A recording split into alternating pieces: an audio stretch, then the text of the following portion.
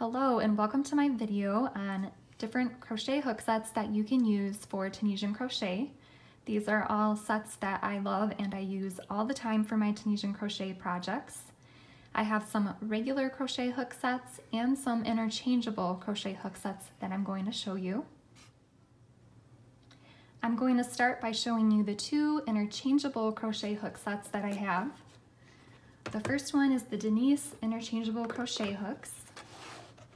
You get all different size crochet hooks with 4 stoppers to put on the end of your cables, and there's all different length cables, and then 2 connector pieces if you want to connect 2 cables together.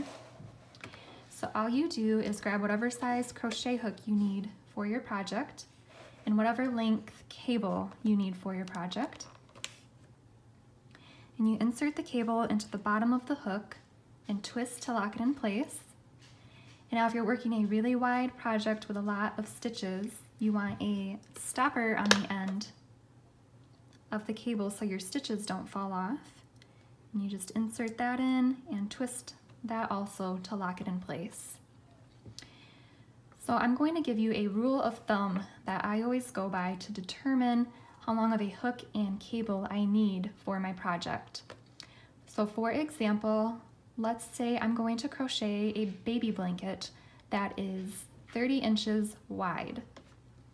And the rule of thumb I go by is to make sure from the top of my hook to the bottom of my cable or hook, if it's just a hook, is at least 1/3 of the width of my project. So 1/3 of the width, if I was making a 30-inch wide baby blanket, would be 10 inches.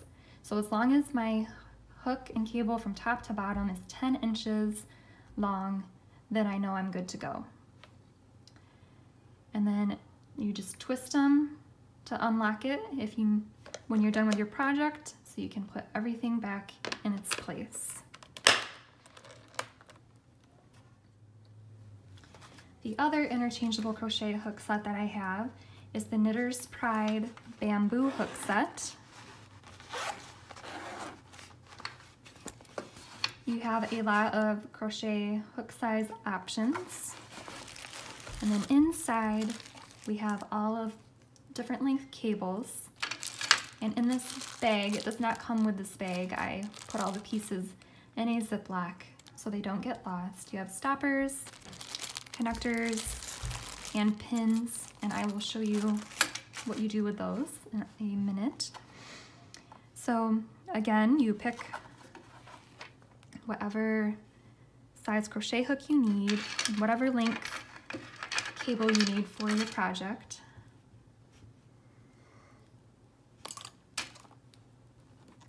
And these ones screw on, so you just keep twisting until it's all the way on.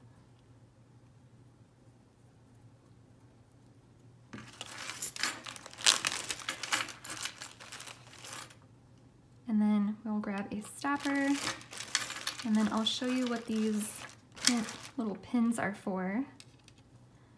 So you'll see a tiny little hole here, and you can put this little pin in there, and that is just to help you tighten this good to make sure it's connected all the way so it doesn't come loose while you're working on a project and end up having it come apart and all your stitches fall off.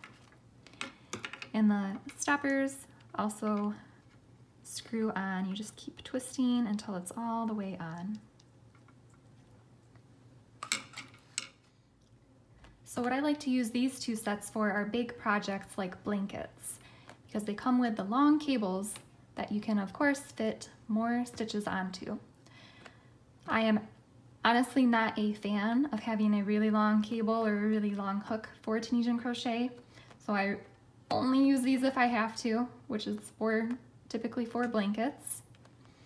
So now I'm going to show you some regular crochet hook sets that I have that I use for Tunisian crochet also.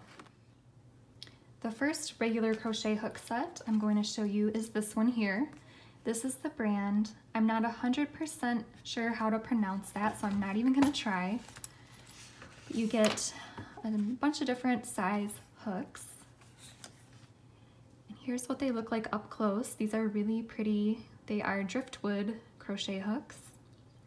And the reason these are great for Tunisian crochet is because they have an even circumference down the entire shaft of the hook.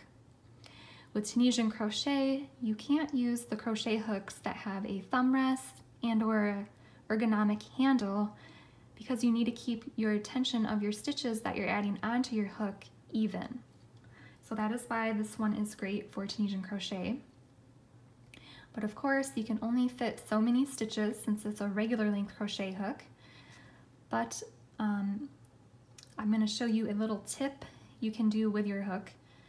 And some of my patterns are worked in panels, so you only have no more than the amount of stitches that you can fit on at a time. So I'm going to show you a little tip I do if I have a lot of stitches on a regular length crochet hook. I got two different things, a rubber band and a knitting needle point protector. You just, you can either pop this right on the end of your hook, but this will only work if it fits on your hook, so depending on how big the hook is. Otherwise, you got a rubber band or an elastic. You just tie on the end of your hook so your stitches don't fall off. I have two more regular crochet hook sets that I'm going to show you that also have an even circumference down the shaft. So they also work great for Tunisian crochet. This is one that I use a lot. The brand is Premier, and they look like this. And these are made out of wood also. And these are very similar to the next hook set I'm going to show you. These are the Knitter's Pride Dreams hook.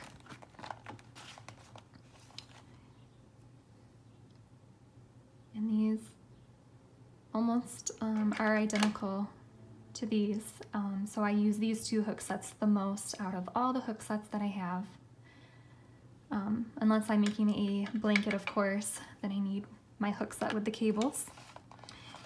But anyways, I hope you enjoyed this video, and I hope this helped you if you are looking for some good hooks to use for Tunisian crochet. Thanks for watching.